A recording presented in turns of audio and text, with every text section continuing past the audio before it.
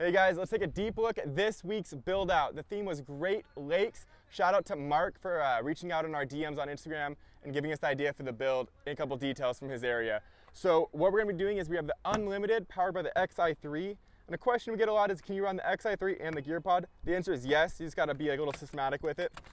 When we are out on the water and our Xi3 is deployed, so this is the way we're gonna be running it, we still have access to our Gear Pod.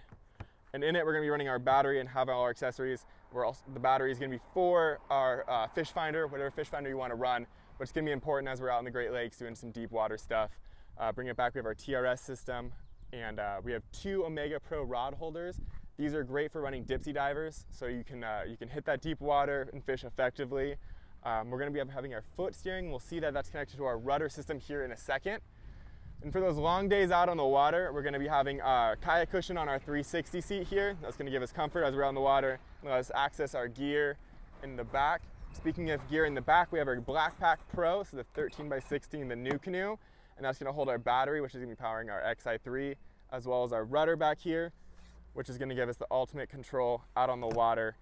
And that is gonna be it for this week's build. There's areas we could go. Obviously, you're gonna wanna add a paddle. You're gonna have a PFD when you're out on the water at all times. And this is gonna be the Great Lakes build. Stay tuned next week for more build outs.